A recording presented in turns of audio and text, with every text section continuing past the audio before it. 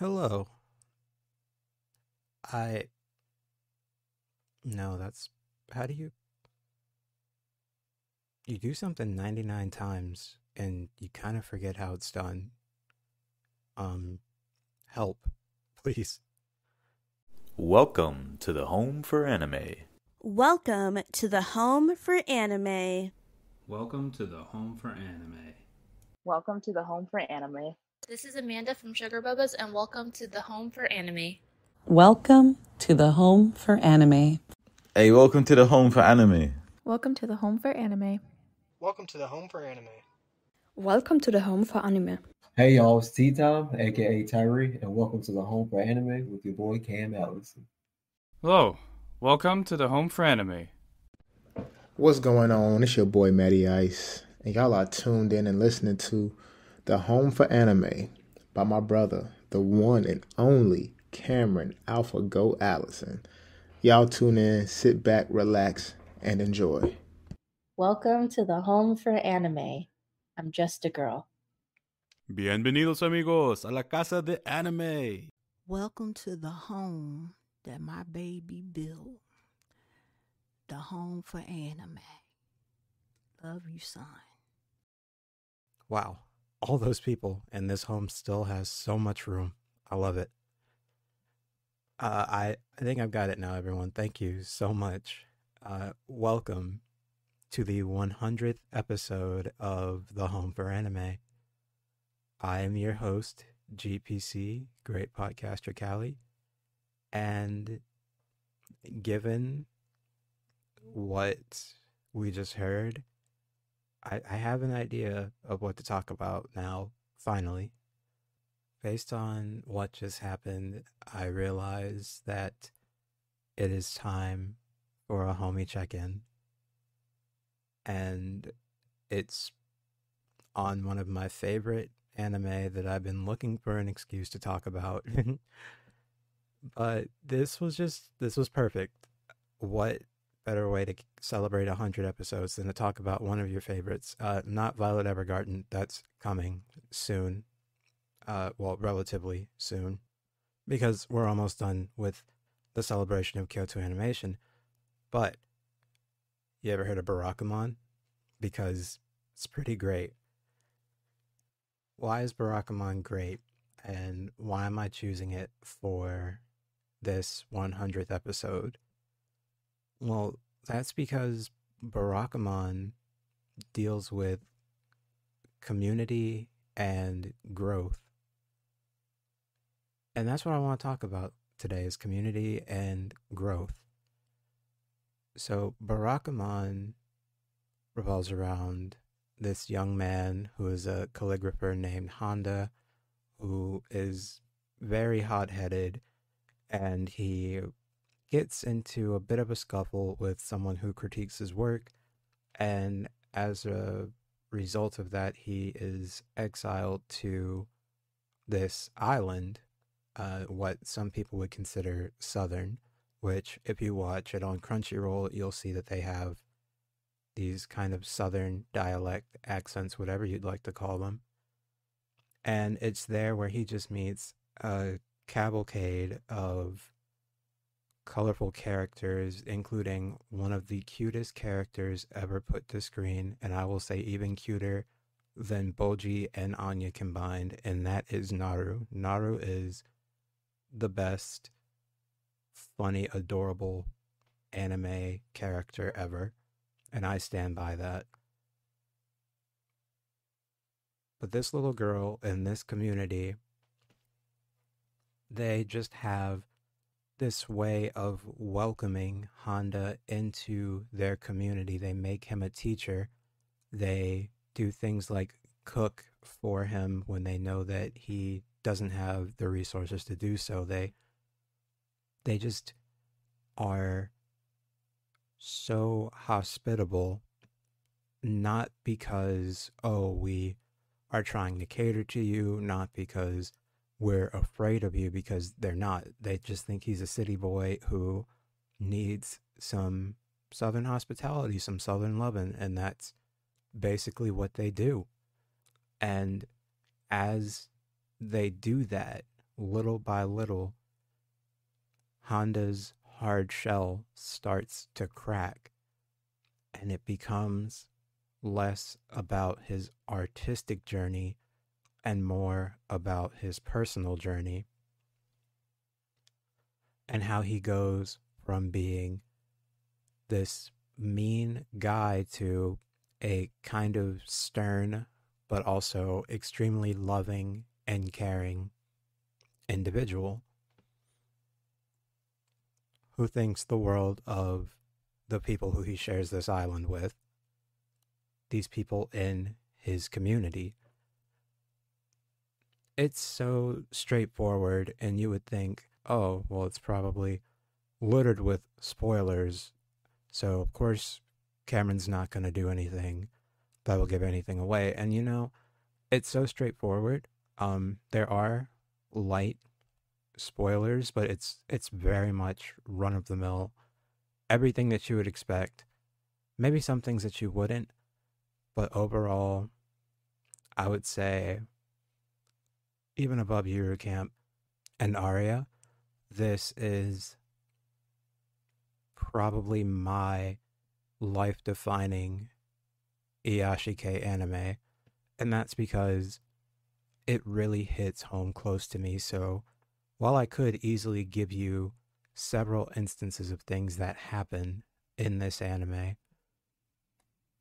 I would strongly recommend you just go in and enjoy 12 episodes of a masterpiece. Just unwind, relax, let yourself be free and calmed, and take a minute just to appreciate the people in your lives. Because, as I said, this show is really all about community, and community is what makes the home for anime the home for anime. When I first started this podcast in the midst of the pandemic, I didn't know that it would run for this long. I didn't know who I was going to meet. I didn't know what 100 episodes of the Home for Anime was going to look like. I didn't know who I would have featured or anything of the sort. And I really didn't know that I was going to make the amazing friends that I made. I feel not so much powerful, but empowered by having done this show, because the people who you heard say, "Welcome to the Home for Anime," are some of the most important people in my life now. You heard Erica say, "Welcome to the Home for Anime." Erica is the first person to ever tell me, "I absolutely adore you."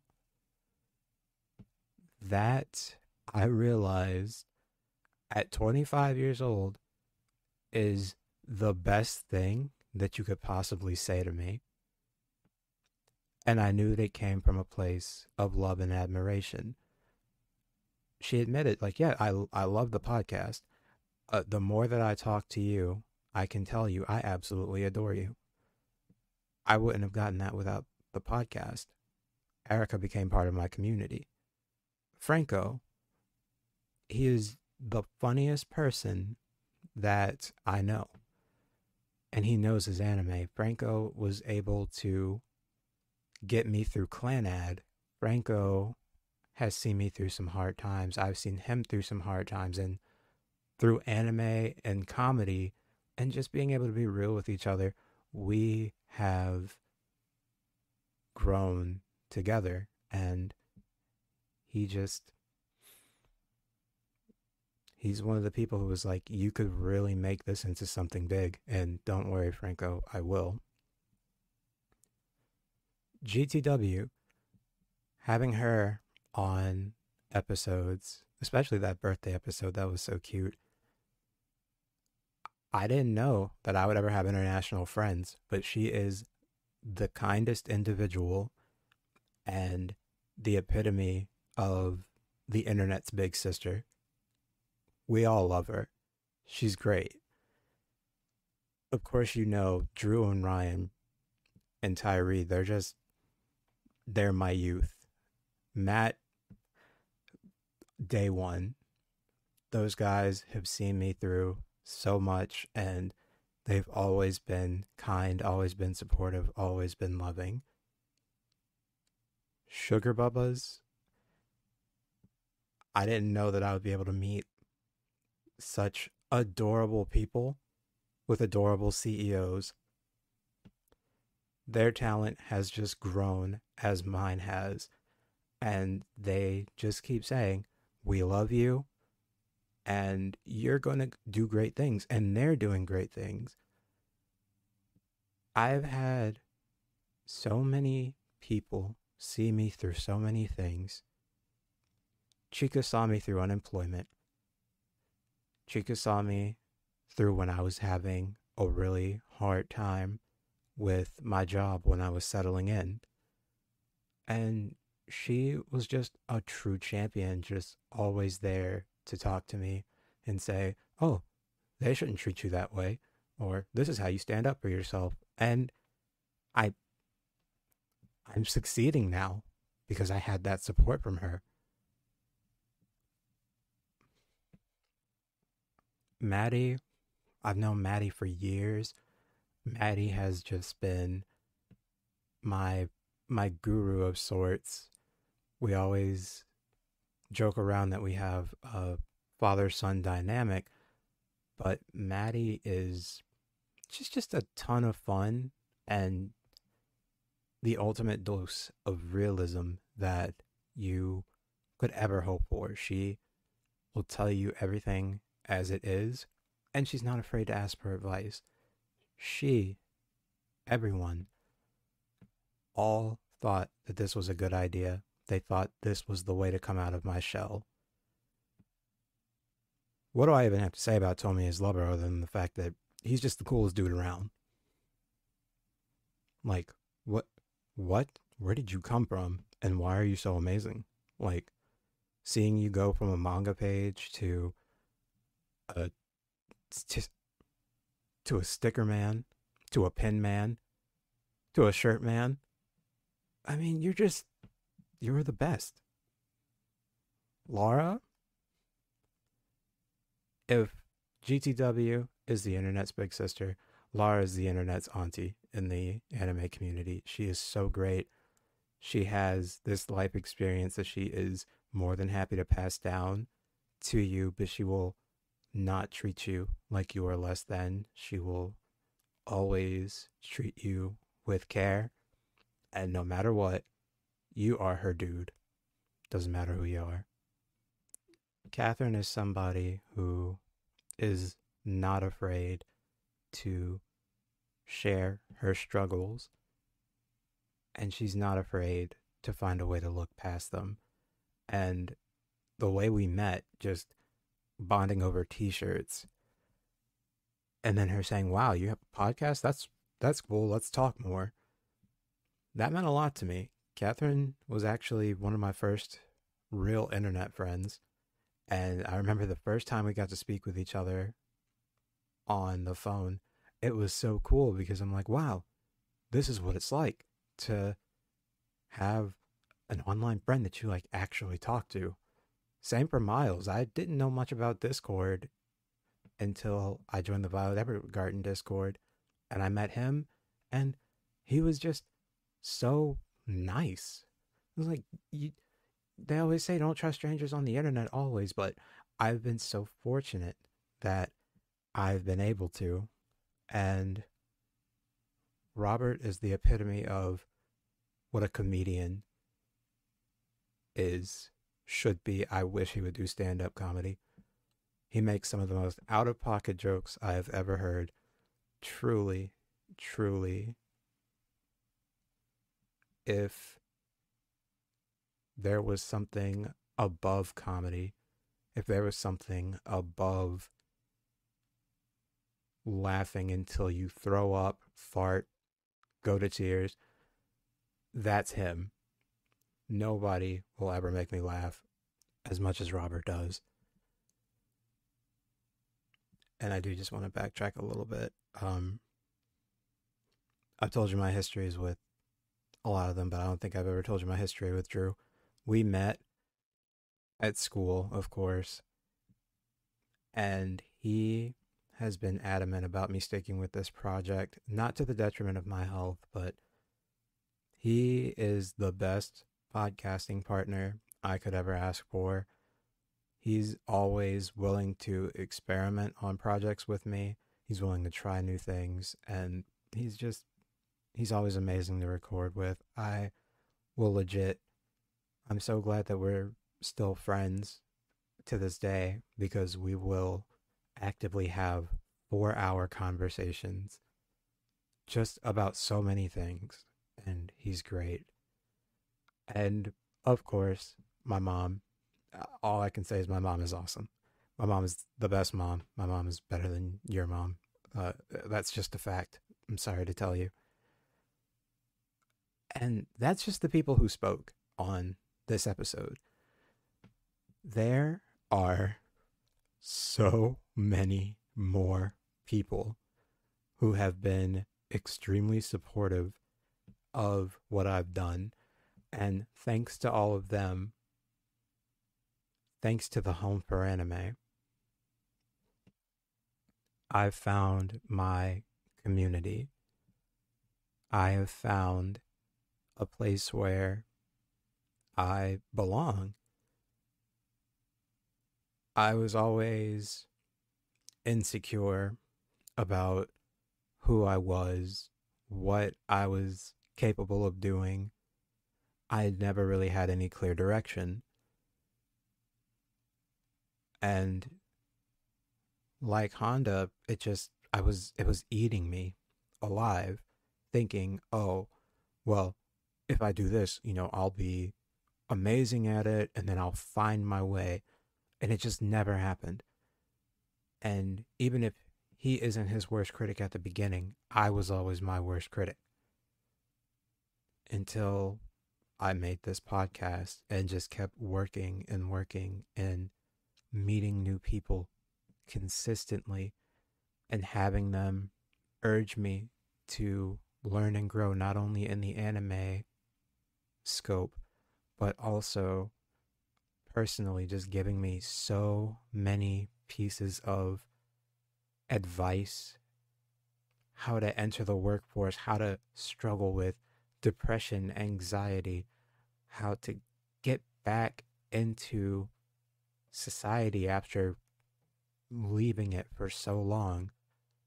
They're the reason that I don't feel bad about having released over 40 episodes in 2022 and not having released nearly that many in 2023, because they've taught me how to take care of myself.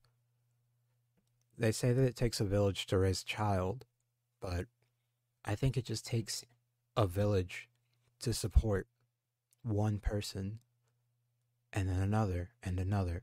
We're all there for each other.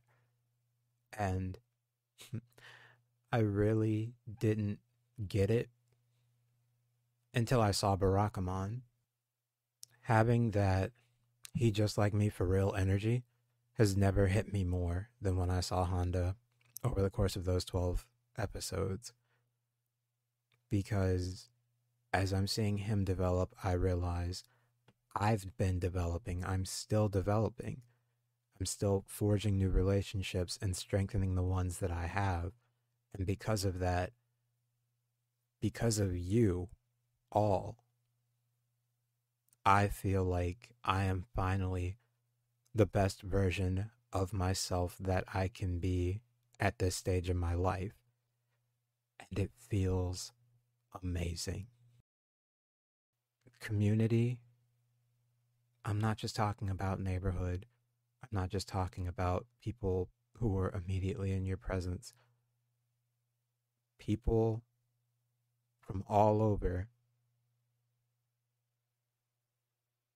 There will be people who will love you, who will care about you, and that will just make your life feel like it's closer to being fulfilled, closer to completion than you ever could have gotten alone. This is just my story, but I want you to know that between these people, everyone else who has supported me, like Big S, Jose, Selina, etc., the list goes on. We make each other better. That's what community does. That is what Barakamon showed me. And I'm so happy and honored and blessed to have made my community, to have my little family, to have a place where I belong in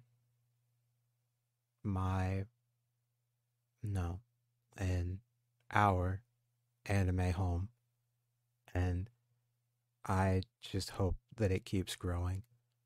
So take a page from Honda's book, take a page from my book, and just remember, it doesn't matter how long it takes, you will find people that care about you, that love you, that will be there for you. And yeah, it feels good. It feels great to be alive right now. And thanks to these people, I can honestly say that I mean that now. Keep pushing. And I hope that more people come along for this journey and that this house just keeps getting fuller and fuller and fuller. We have plenty of room. So come on in. Once again, welcome to the Home for Anime. And from now into the foreseeable future, I am GPC, Great Podcaster Cali. And with that being said, if you want to follow me, you can do so on Instagram at AnimeAlphaGoat. If you want to email me recommendations, you can do so at ouranimehome@gmail.com. And also, if you want to join the Discord server, you are more than welcome to join the Discord server. Thank you for making a home out of a cell phone, a microphone, and a computer. Thank you for bonding with me over life and anime. And I will see you in episode 101. All right. Bye.